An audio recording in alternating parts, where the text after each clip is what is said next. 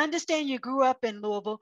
Take me back to some of the schools that you went to in the neighborhood you grew up in.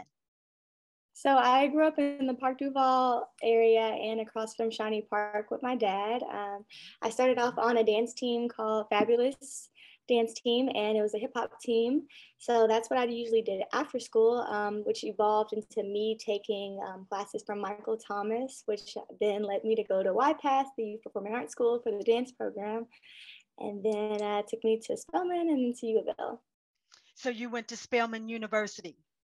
Yeah, I went to Spelman College, and then I transferred College. back to the University of Louisville to finish. Wow. So where are you located today?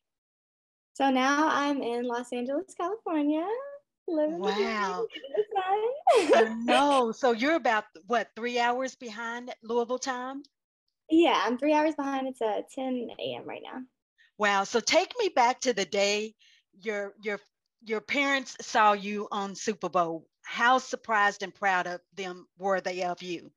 Oh, so actually, it wasn't a surprise because I told them, but Mhm. they were beyond excited and supportive, and they love Mary J. Blige, and they know as far as me being a professional dancer, this is a big deal. Mhm. So everybody was getting all types of calls the week up leading up till. So they're like, "Are you ready? Are you ready? Are you ready? Are you ready?" I'm like, "Yes, guys, I'm so ready," but I'm so excited, but Right. it all was just super exciting. I felt like everybody was so loving, so supporting. If I needed anything, they were there. My brother reached out. Everybody wanted to know just updates on what's going on and how's it going and how are you feeling. Mhm. So take me back to how do you get a gig like that with Mary J. Blige and the Super Bowl? What steps did you have to take to get that type of job? So as far as getting the job, we have auditions out here. So I have an agent. The agent relays the message like, "Hey, there's an audition. You've been selected. Here's the time. Here's the location." So you come and you come with your best hair, makeup, and you come with your best self, ready to perform. So you'll learn your step. You'll perform it in front of the choreographer, and the choreographer was Fatima Robinson, Tia Riviera, and Adrian Wiltshire. And if they like you, they'll let your agent know, "Hey, we want to use them, and here will be the days of the rehearsal and the show." So how long did it take you to get that routine down that you did for the Super Bowl? So it didn't take that long, actually. I feel like within 1 to 2 days, we pretty much had it, and it was just more so cleaning from there on out and just making sure that it was aesthetically pleasing. Right. Now, did you get to practice with Mary J. Prior to the Super Bowl? Sometimes they have fill-ins. Did she actually practice with you all, or Yeah, did? so yeah, she which was not surprising, but it was very fun because she was just ready. It showed that her as an artist, she too wanted to make sure it looked good and it felt right. So we practiced with her and stand-ins, but she was there a lot. But you didn't communicate with her a lot or anything. You stayed within your group trying to get your moves down Yeah, and everything. I just think there's like a common courtesy with artists, and as much as you're in your zone, they're in their zone. So if they don't reach out to you, then there's no need to rush them and ask them a bunch of questions or anything.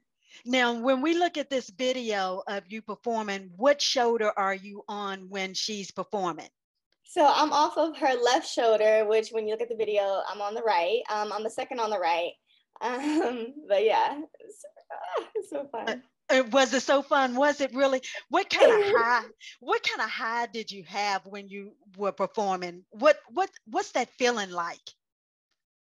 Honestly, it was indescribable because just, the breath of everybody. You walk into the stadium and it's just filled and packed full of people. And, it's a pandemic, so I haven't seen that many people in so Right, long. right, So right. just like, I feel like tears of joy and just my smile just immediately came out because I'm just like, I'm just so happy. This is just such a big experience. And it's just like a big breath of air, like, whew, like, Right, here we go. We're right. about to do it. Wow, wow. Well, you performed beautifully. I was so excited, but you couldn't tell anybody other than your family that you were doing the Super Bowl, could you? Or did No, they, right. you know? No, yeah. So usually within certain jobs, they'll have you sign an NDA, and that's just to make sure that as far as the show goes, we want everybody to be excited, everybody to be surprised. We don't want to give anything away. So I only told my mom and my dad just so no one else knew, and it could be a surprise for everybody. Wow, that's awesome. So when are you coming back to Louisville to sit down and talk to me? I'm actually I might be able to come back the end of February, beginning of March. I have a job in the middle of March till June. So I might be able to come back because I'll be like I'll be in Atlanta, so I'll be 6 hours away. So that's not bad at all. But I wanted to know, what other jobs are you working on right now? I'm trying to think of that you can tell me about. Oh my gosh, so they're that good. I was gonna say, whoo, can I tell you? I feel like I can tell you, but well, don't leak anything. Don't leak anything. But they must be pretty good if you can't say anything. I'm working on a movie, so this is another huge deal. Oh, this is a huge deal. This is a huge deal. Well, we're so proud of you. Oh, thank you. I mean, we really are proud of you. What advice would you give other artists and entertainers that want to be in your field as a dancer and actress? What advice can you give them, especially these young people in Louisville, Kentucky? I would give them, first of all, listen to yourself, follow your own heart, because everybody will tell you, oh, I don't think you can do this, and oh, I've seen this before, but no one's actually ever done it, you know? On top of that, be consistent. Be consistent in research. So like as far as moving out to LA, I had to be consistent with myself. I had to say, okay, I'm going to save this amount of money. I'm going to go out there and I'm going to keep trying until it works. So that's, consistency, believing in yourself, and really like putting in the work.